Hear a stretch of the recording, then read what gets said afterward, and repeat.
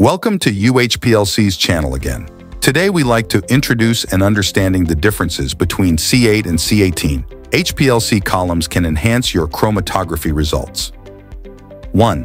C8 column, shorter alkyl chain.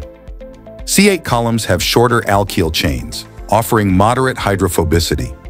They are ideal for less hydrophobic compounds and faster separations. 2. C18 column, longer alkyl chain.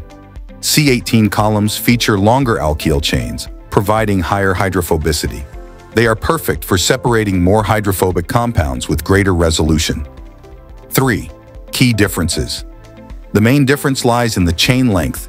C8 for speed, C18 for stronger interactions and better separation of hydrophobic compounds. 4. Applications. Choose C8 for faster analyses of less hydrophobic compounds. Opt for C18 when dealing with complex mixtures and highly hydrophobic substances. So for more HPLC insights, welcome to visit uhplcs.com or contact us by email sales@uhplcs.com. Thanks for watching. See you next video.